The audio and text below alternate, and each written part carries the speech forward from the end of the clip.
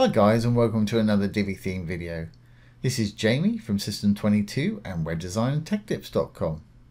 Well, we're using the great Divi theme here today, and we're creating this little hover effect. It's an image. When you hover over it, it's going to slide in some text from the left hand side and also an icon. Really easy to do. We're not using any coding for this today. We're using the inbuilt features of the Divi theme itself. So let's get started. First thing I'm going to do is enable the Visual Builder. And once enabled, let's go down to where we want to work. I've got a section here, the blue tab, with a row in it, the green tab, and I've got two columns left and right.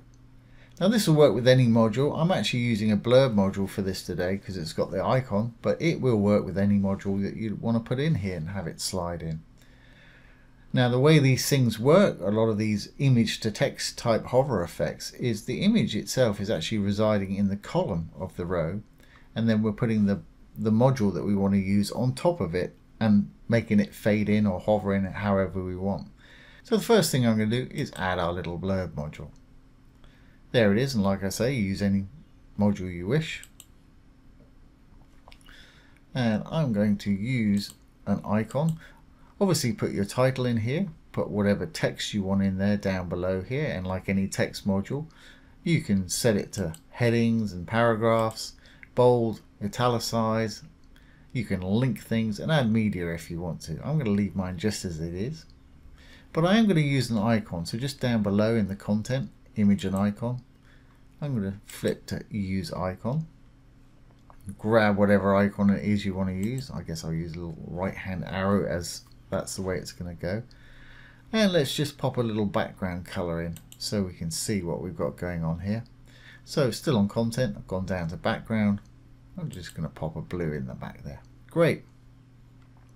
Now let's pop over to design, image and icon. I'm going to make that icon white, just purely how it stands out on the back. I'm not going to spend too much designing this today. There's all kind of options for icon styling and positioning. And obviously that's up to you. I'm just going to make my text light in color so it stands out a bit more. I'm going to pop it in the middle. And you can style title and body text separately if you want to down here. Now I'm going to go down to spacing. This is where we're going to be doing a lot of our work today. So let's go into spacing under the design tab. I want to give it a bit of breathing room all round. So I'm going to give it 50 pixels.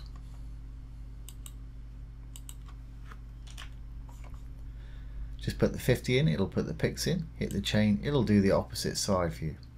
And there's our little blurb module. But we don't actually want to see that initially. We want that to just slide in when we hover over an image that we choose. So let's save this. And what we'll do, we'll put an image in the background of the column. Now you won't see it because our blurb's on top, but we will fix that in a moment. So let's go into this particular column here, which will be in the row, the green tab. Column number 2, you got 1, 2, we're on number 2. Go down to background, and you've got color, gradient, image or text. I want to use an image, so I'm just going to simply pop a background image in there. And I guess I'll use a different one for this today. Let's use that one. Like I say, you won't see it because our blurb module's on top of it. Okay, and there it is.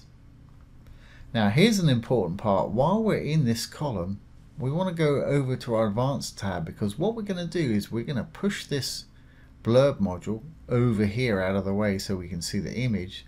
Then when we hover on it, it's going to come back and cover up that image again. Now anything outside the column that falls outside the column, like this will do when we push it over, is called overflow. So what we need to do so that we can't see it when it overflows is go over to advanced, still in this column, to visibility, and we've got horizontal and vertical overflow. I'm going to switch both of those to hidden. Now you might think, why do you need to do the vertical as we're doing a horizontal sort of scroll? Thing is, if you don't do that one, you'll have a little scroll column left, and I don't want that. I just want it to disappear and it to look like a normal image or something like that. So we're good to go with our column now. We've got our image in there and we've hidden the overflow. So let's go back into our module, save the row settings. Here's our module. And if I go down to that background color now and actually take the opacity or transparency away, just click on the color. It's this little variegated slider over here. You can see that image behind there. Okay, well, let's make this blurb do what we want it to do. And again, we're going to be using a lot of spacing for this. So let's go over to our design, down to the spacing again. Now what I want to do is I want to pull it all the way over here somewhere. So I'm going to give it a pretty high amount of negative margin to pull it to the left. So I'm going to just hit the little arrow to get -1. I'm going to say -800. Giving it a lot here.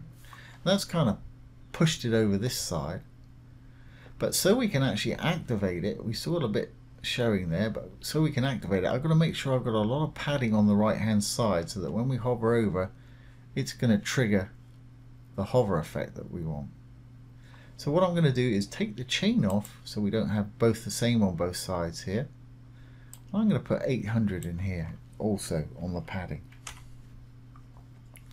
As you can see, that's disappeared off screen nicely now. We've still got our overlay, but I'll get rid of that in a moment, so we're just looking at an image.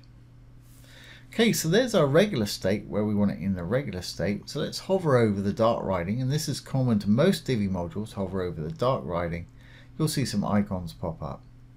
If you've got a little arrow, you can set a desktop state for when your mouse is not on it, which is exactly what we want there. And you can set a hover state when our mouse is on it. So when our mouse is on it, I want to change that back to 0 so it pops back in there.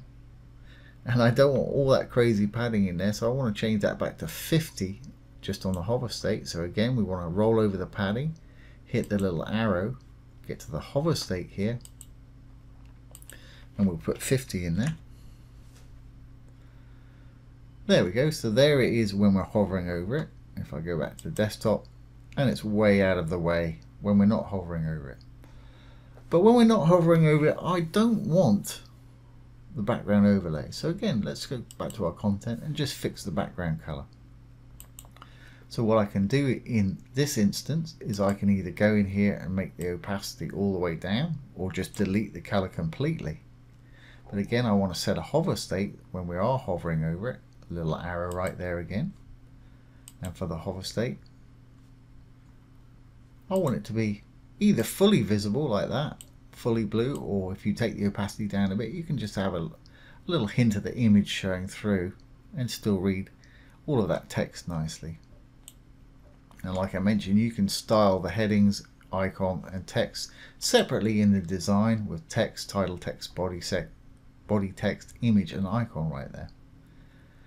Now the only other thing I'd like to do is when we hover over this, if I go back into that spacing, it happens almost instantly. I just want to slow that down a bit for a bit of drama. And to do that, I need to go over to my Advanced tab, still in the blurb settings. I'm going to go down to Transitions.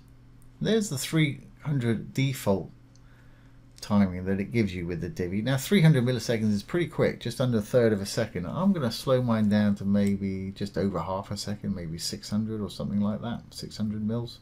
Entirely up to you. Don't want any delay, want it to happen as soon as their mouse starts to hit it. Speed curve I like to use for these effects is ease in and ease out. Now these are all subtly different. In some situations some will work better than others, so check them out. But for my hover effects, I'm going to use the ease in and ease out. So if we've done everything correctly now, this should work perfectly. So I'm going to save my changes. Before we get out of the visual builder, because we've actually pushed this element over here, when I hover over, it's not there. You can't just click on the cog. Now if you have this problem that you can't see it because it's on the invisible overflow over here and you need to get into it, simply hit the little purple button, a little icon down here, Wireframe Mode, and there it is. You can get in there really easy by going into Wireframe Mode. Once you're actually in there, you can flip it back to desktop and continue editing what you need. Okay, well let's save that. We'll go down and save our draft or save the page changes. Let's exit the visual builder. And here we are. And let's roll over this thing when I put my mouse on it. There we go. We've got our little blurb module sliding in. Like I say, you can use a text module, you can use a call to action with a button, you can use any module you want for this. You want to just adjust it for the sizing and text that you've got here. And this will work just as well on mobile devices with a tap. You may just might want to add a little bit of extra padding, just have a look at them on those devices. But it should work fine for that too. So there you go guys, there's a little text over image slide in from the left. Really easy to do. So I hope you've enjoyed this today and found it useful. If you have, please give it a thumbs up, ring the bell, comment, share and subscribe to our YouTube channel. Once again, this has been Jamie from System22 and WebDesignerTechTips.com. Thanks for watching. Have a great day.